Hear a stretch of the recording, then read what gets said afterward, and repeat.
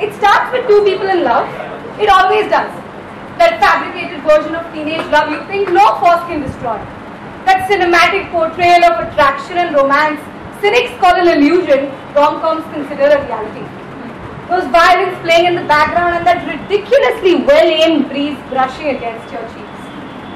Endless conversations, glances, touches, bare temptations, gifts, letters, those simple jubilations. And if those cliched fairy tale moments go on for long enough, they make you think that you can do it.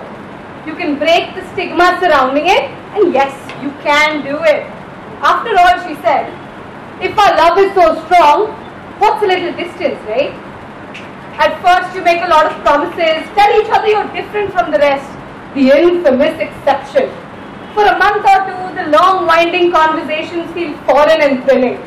A chance to get to know one another on a more intimate level. And then slowly, so slowly that you might not even notice, well, she certainly didn't, conversations are replaced by missed calls and resentful, unread texts. The day finally comes when she admits that they weren't, in fact, the exception. The college trips with new friends made her miss him a little less. It wasn't him, it was the situation. The new special friend she made could encourage her better than a boyfriend 4,000 miles away from her could. It wasn't him, it was the situation. When fights had become a routine and I love yous had faded among the tears, it wasn't him she wanted to break, it was the situation. It wasn't his fault, it wasn't hers. She didn't give up on him, she just couldn't settle for the situation. Then came the expectations versus reality phase. I'm sure everyone who's ever broken up knows what I'm talking about. December arrived.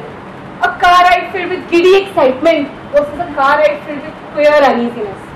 Shrieks of happiness after months of separation versus one awkward hug after a half-hearted smile. Deep, unending kisses versus, so, how have you been?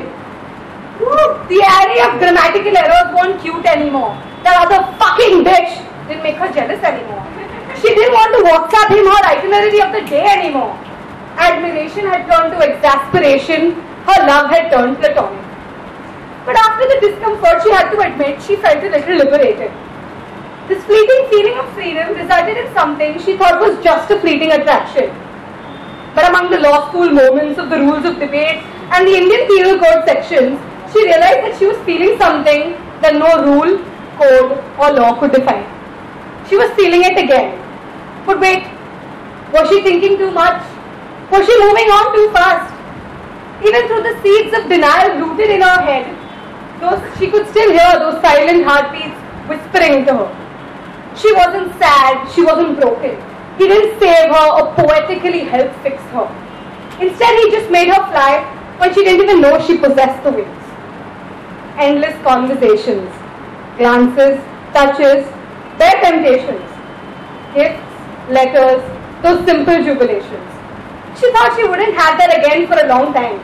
She thought she'd turn into one of those self-sufficient girls who said, "Who needs a boy, huh?" But his dorky intelligence, his deep compassion changed that. When he looked at her in that adorable way and called her his patronus, she could swear she felt that cinematic breeze all over again and said, "Yeah, I do need this boy." It starts with two people in love, right? Well, it can start again too. I just hope that the boy 4,000 miles away knows that too.